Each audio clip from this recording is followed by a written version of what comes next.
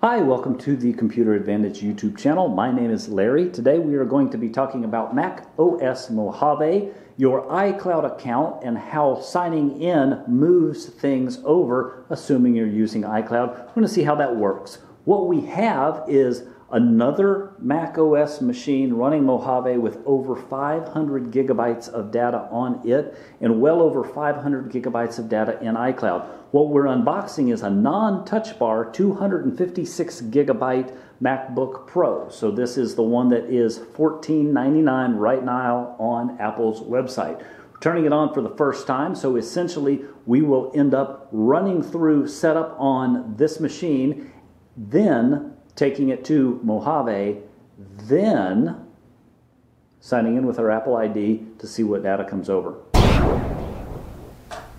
So here we are, we're at the screen reader. We're going to use English as the main language.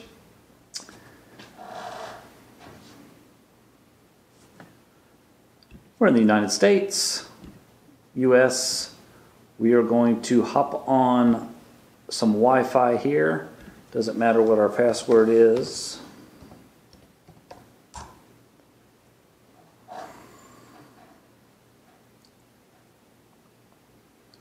We're not going to transfer any information for right now. Location services is fine with us. I'm going to sign in with our Apple ID. We'll blur this out of the video so we don't see which Apple ID we're going to use. With any luck, this is going to two-factor to us. So obviously we need to hit the old allow button on our phone. 714157. That is called two-factor authentication.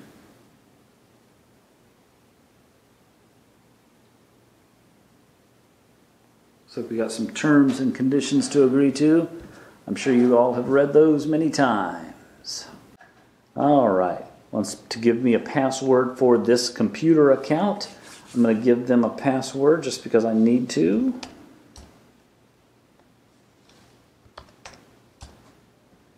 Password hint is optional.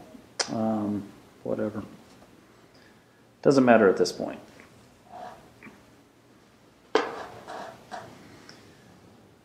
It's going to start setting up our iCloud account.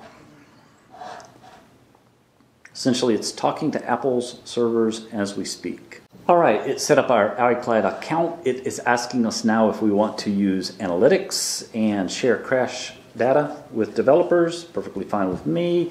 Enable Siri on this Mac. There again, perfectly fine. And setting up our Mac. A few check boxes and some spinning.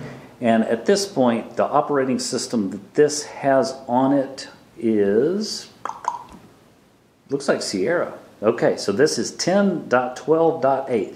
So what we're going to do very first thing out of the gate is get to the App Store and jump on Mojave, which is the new operating system as of the end of 2018.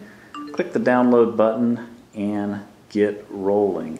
It's already starting to tell me that, hey, you've got some new accounts. Maybe I want a password. We'll get this on Mojave and we'll be right back. Okay, so this has installed Mojave and it has gotten to the point where I can log in with my password for the very first time. So again, we just unboxed this a bit ago. It did take about 45 minutes to install the new operating system. It looks like we're going to answer a few questions. Data and privacy. We can choose light mode or dark mode. Doesn't matter to me right now. We'll go with light. Setting up my Mac. A couple of check boxes. Super cool. They're touting the new Mac App Store. Totally redesigned. 2018. That's actually very good. You can actually see my Apple ID is what I am signed into this App Store with. Minimize that for now. Don't really need to be in the App Store. Although it does look like there's some apps that might need to be updated. So I'm going to go to System Preferences. One thing, when you are using iCloud to set yourself up on a new machine, you don't get a lot of applications transferring over like you would with Time Machine. But let's look at some iCloud preferences. Essentially, you see my name there. You can see iCloud Drive on. Options under that. Everything is checked. You can see that we are not using iCloud Photos yet, but we're going to check that box. And apparently I'm going to have to type in my password really quickly. And open Photos. And use iCloud Photos. Okay. So opening Photos for the first time, what this is going to do is connect to my iCloud photo library and download it. 15,826 items updating as we speak. That's actually very nice. So I'm interested to see how long it takes essentially to get my iCloud data synced onto this machine. We see Photos is spinning there. So I'm going to pause the video and I will let you know how long it takes for this to come online, and then you can see my photos already starting to populate. We will see how long it takes for all of these photos to come online as well. One of our AllWorks phone systems that we install. Okay. So I'll let you know about how long this takes. Okay, so it looks like just under 20 minutes to get my iCloud restored to the point where I can at least use it. The photos looks like we're about a third of the way there at this point, so we can kind of look at what that looks like.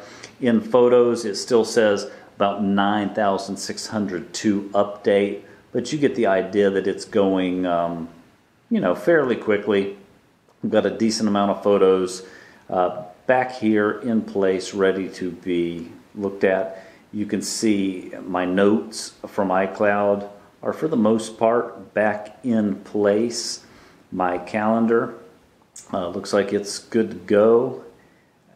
My desktop folders in iCloud, there's my desktop files, and here's my documents files. For the most part, all here. Anything, of course, with the little arrow means that there are some still left to download. And, of course, it's going to optimize storage. It's not going to download things that I don't need or things that I haven't used in a particular amount of time.